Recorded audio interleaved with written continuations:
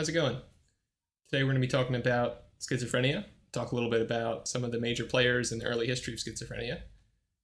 But to get started on a little introduction to schizophrenia, although we discuss schizophrenia as if it's a single disease, realistically it's comprised of a bunch of different disorders with different etiologies. We see patients who have completely different presentations, different treatment responses, and even the course of illness varies across patients.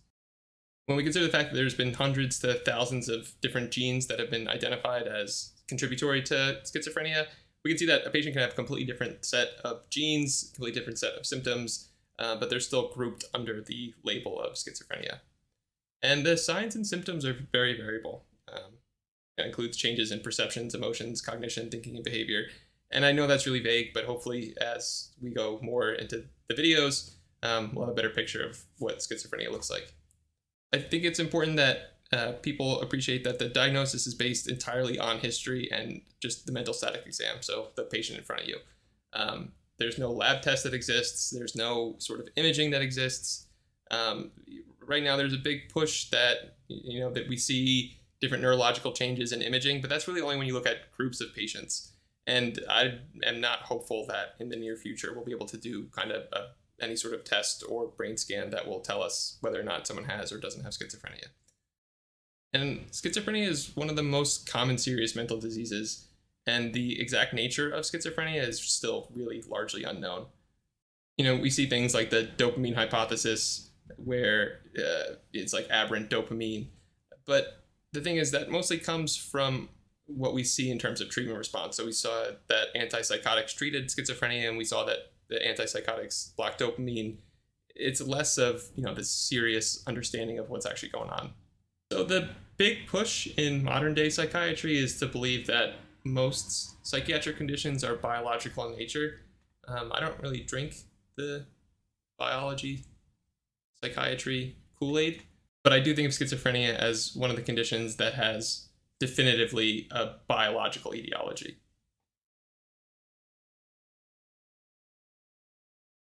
And as we see more and more things get pushed into diagnoses, sometimes some of them are a little bit questionable. Schizophrenia is one of those things that is not questionable.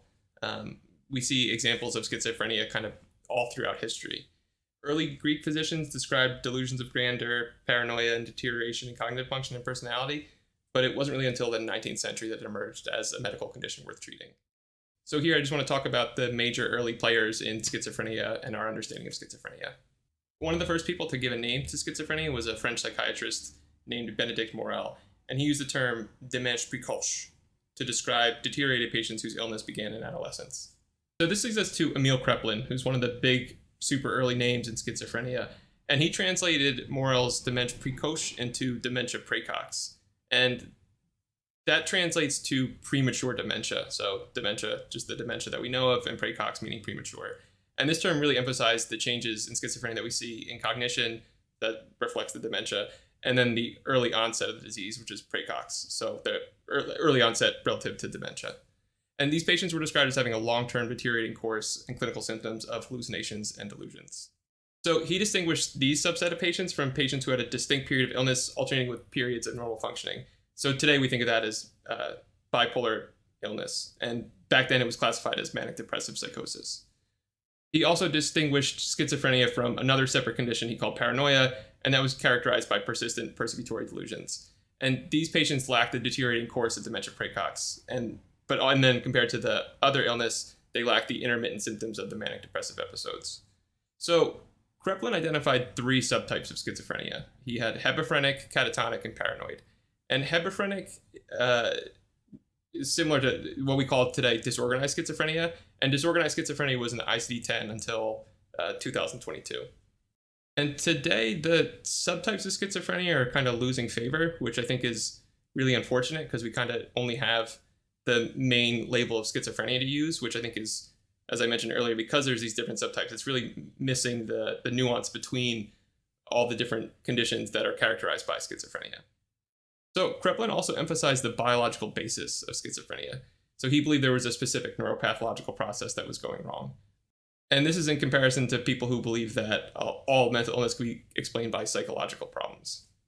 Kraeplin also played a big role in emphasizing the importance of longitudinal observation of patients to understand their illness, and then using descriptive pathology, so studying the different signs and symptoms of mental disorders. And that was a big influence on the development of standardized diagnostic criteria. And today we see like the DSM, DSM-5. The next big player in schizophrenia is Eugen Bleuler, and he actually coined the term schizophrenia, and he replaced dementia praecox as the main term to describe these patients. And he chose the term schizophrenia to express the schisms of thought and emotion and behavior in these patients. So schizo means split, and then phren means mind. So he's kind of just saying split mind. And this term is often misconstrued by lay people to mean split personality. Split personality is actually a different disorder that we now call dissociative identity disorder, and it completely differs from schizophrenia. Another contribution of Bleuler was what we call the 4 A's. So he identified what he thought were primary symptoms of schizophrenia to develop his theory about the mental schisms of these patients. So the 4 A's are associational disturbances of thought, especially looseness of thought, leading to illogical and incoherent speech. And then affective disturbances, so inappropriate or flattened emotional responses. Autism, and he's using the word a little differently than how we use it now, but he's referring to the withdrawal from reality and a schizophrenic patient's preoccupation with their inner fantasies. And then the last one is ambivalence, so simultaneous experiences of conflicting emotions and desires. So he also identified secondary symptoms, which were the symptoms that Kraeplin saw as the major indicators of his formulation of dementia praecox. And so they were talking about hallucinations and delusions. And he acknowledged that these symptoms were also prominent, but he considered them less essential to the diagnosis than the fundamental symptoms that he considered the 4 A's. He also acknowledged that the schizophrenia exists on a continuum, so he didn't think it was a single discrete entity, but a spectrum of related conditions.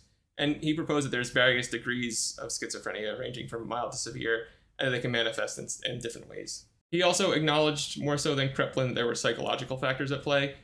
So he felt that early life experiences and psychodynamic processes also contributed to the schizophrenia developing and then how it played out.